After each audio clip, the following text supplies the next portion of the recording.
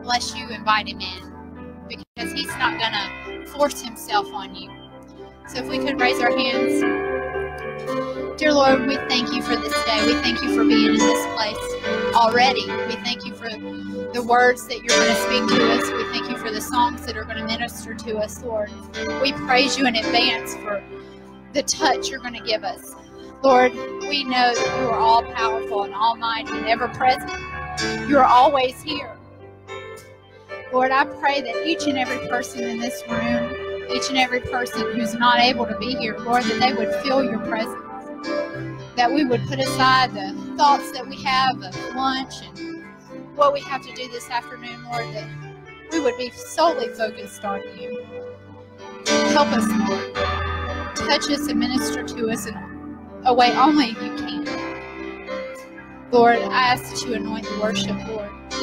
Let your spirit rain down in this place.